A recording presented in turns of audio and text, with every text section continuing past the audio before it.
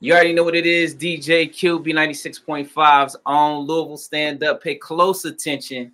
I got one of the standout stars on the new hit series, BMF. You might not have seen him for a moment, or maybe you have. You know, he goes by the name of Sockie on the TV show, but you might know or remember him as Lil Zane. Lil Zane, what's good? What's going on, man? How you doing, man? Man, I'm good, man. You know, first of all, I got to get this out the way, man. It's been a little minute. So should I be saying Zane or Lil Zane? Yo, still Lilzane, you know what I'm saying? But ain't nothing bigger. Remember that. Ain't nobody bigger. That's what's up. That's what's up, man. So, you know, first things first, man, like congratulations to you, man. It's good seeing you doing your thing. Thank you. I've been watching the series, man, and shouts out and salute to 50 Cent, man. I mean, the way that he's detailing and telling the story of the Flannery brothers and the 50 Boys. Yeah. You know, like BMF is definitely gonna be a monster. I mean, I can already see this thing going 3 to 5 seasons easily, but man, I'm talking about 7. I'm talking about 7, man. Right. Yeah.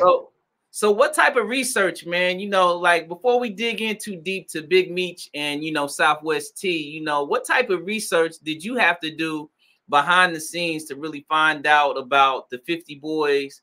Because this is all pre-BMF. So, like, did you get an opportunity to meet the real characters that you're portraying? If I met him, I wouldn't know. I think it's kind of like that. Names have changed, dates have changed, places have changed, just for the sake that it is a real story. Nobody wants to incriminate themselves, I'm pretty sure. But yeah, man, I definitely had to do some research, man. I didn't know it was really a 50 Boys until, everybody else learned. So I did my research. I watched tons of documentaries. I tried to find every bit of information I could find about these guys, and also just listening to the director and listening to Randy of how these guys were, and trying to bring the best impression of them I could, bringing it to life as much as I could. No doubt, man. So, like one thing that I see that 50 really nailed, and maybe I should give props to, the show director and the people behind the scenes. Cause I mean, even though he definitely is the producer, of the show, but like to really the wardrobe, man, the time period. I mean, I grew up, I was a little itty bitty thing, but I remember the clothes, man, and they hit it dead on. And all the way to the Adidas top 10s was really big in Detroit. So, yeah, that was real big. I tripped when I seen that too. And like you said, just everything, man. The detail that was put into this is amazing. And everybody from 50 to Randy to to Meech and Terry and Terry Kopp, one of the writers too. Like they just did it, and Tasha even just did an amazing job of bringing this to life and telling. Making you feel like you were in Detroit. You get what I'm saying? Making you feel like you were right there at that time. You know what I mean? So I think it's really, really, really, really creative how they did it, and really original and organic, because they using Meech's son. How organic can you get? Man, I mean, he's killing it, man. I mean, I never met Big Meech. You know what I'm saying? I always heard stories, but just his demeanor. Even from the DVDs back in the day, it's like he's really capturing his father. So that's dope. Yeah, just shout out to Big Meech too, man. Big Meech, and shout out to Terry. You can see from the videos, the millions of videos that's out there, the thousands of videos that's out there on these guys, that these guys were, they were no joke, but at the same time they were so loving and so cool and so real and so, so it's kind of crazy. It's like, you hear these stories of these gangsters and all of them, but then on the other side, you got these stories of all this generous stuff that they were doing and for people and changing people's lives and different things like that, So I think it's just an amazing, contrast and just the way they put it together and how you get to see both sides. So how difficult is it in the aspect of really getting to some gangster-ish? I'm saying, like, do you have to hit the gym when you're working out for this role?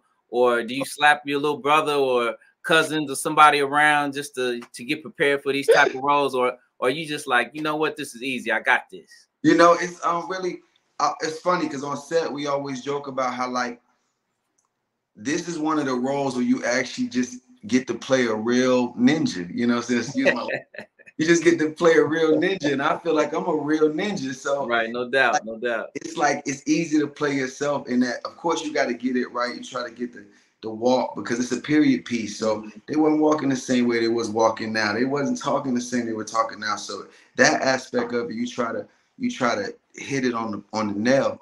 But the other aspect is these guys were just regular guys like me and you. You know, they regular guys like me and you, like nice cars, like nice houses, like nice women, pretty women. You like pretty women, right? No doubt, no doubt. You know what I'm saying?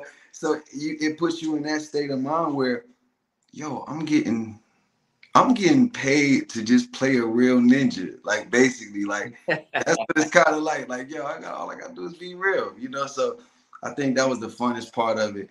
Just being able, the more yourself you are, you know, because I'm from the streets. I was born in Yonkers, New York, raised in Atlanta, East Side, North Side, some rough parts. So, you know, I just put my little where I'm from and my streetness to it and you try not to overdo nothing because you just Right. try want it to be natural because these guys was really just regular dudes with money.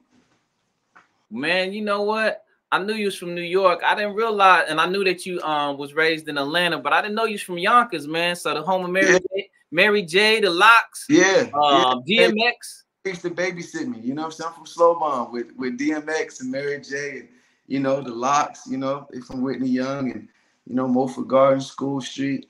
You know I got hella family still out there. Riverdale. You know I got Getty Square. I got hella family still out there. So I just came from New York recently, not too long ago. But yeah, man, my roots go back to Yonkers, New York. Shout out to Jada Kiss winning that verses, the Locks, you know. Well, So man, let's set the record straight, man, because for people that may not realize or even know, like this isn't your first go round with acting. I think, and I'm not even for sure, but I could have swore like I've seen you like years ago on like one of those sitcoms or something. I remember you being like on a yeah, different show early on. yeah, I did a couple sitcoms. I did Parker Show with Yep. you know, Calder's Park the one on one, you know, Parker Show one on one. I did a couple other ones I can't remember off the top, but you know, I was in Atlanta recently, you know, the show Atlanta. So, you know, I've been doing my TV thing for a minute. It's just I wanted to take some time off, man, and you know, just enjoy my life for a minute. I wanted to take some time out, enjoy my life, enjoy my family. You know, I recently had, you know, I got two beautiful kids, you know, Dope, dope. a daughter and a son, you know, so they're 9 and 10, you know, so if you do the math, it's like, you know, I can see why he took off a couple of years because I wanted to be there with my youngins. So, you know, and I had a lot of other opportunities to do things, but I wanted to, you know, come back in a major way. I knew I just couldn't come back with no mediocre stuff because I had been gone so long. And but the whole time I was gone, I kept working. You know, I believe in doing the hard work when nobody's watching. So when they start watching, it looks effortless. You know what I mean? So I've been in the Yeah. studio with different acting coaches. You know, running 5 miles a day, just hoping that you know I would be given a shot again in a way I want it. Because you know, a lot of opportunities come, but you just because you can do it don't mean you should. You know, so when 50 presented me with this opportunity, I thought it was amazing. I thought it was something I had just worked all my life for, you know, all these, at least these last few years for. So, and I was just thankful I was prepared for it. Man, that's really a dope story, brother. And you know, like, but prior to our call, I connected with you briefly and I was asking you about music. So let's talk Yeah. about the music game because I mean that's basically, you know, what kicked open the doors for you in the industry. So what's up with the music? Well, man, thank you for even asking about it. You know, it feels good to be back. I got a new single out right now. I actually dropped my new single the same day that the first episode dropped. So the single's been out for about 3 weeks now, and it's doing really good. It's called 3:25 a.m. The video's out on my YouTube. It's going crazy. It's in the clubs in Atlanta. Like I said, the video's out, the single's out. It's on Apple Music. It's on iTunes, all digital music platforms. I'm in the studio right now working on my new album. It's called Young Forever, and Dope. you know, it's about to be crazy. Yeah. Well, man, what do you want to tell your fans out there, man, that, you know, they're seeing you on that screen, they haven't connected with you for a while. So what do you want to tell the people out there that haven't seen Lil Zane fans for a moment? I just want them to know that, you know, your boy is back, man. I ain't going nowhere. It feels good to be back. I can't wait to connect with them. You know, they can reach me on my social media, Lil Zane's World, Facebook, Lil Zane, Twitter, Lil Zane. You know, it just feels good to be back doing what I love to do, man. And I got a lot in store for him, man. It's about to be a crazy, crazy next few runs, next few years, man. I ain't going nowhere. So, you know, I got a couple movies coming out, a couple more TV shows in the works. So I just plan to never leave him again. You know what I mean?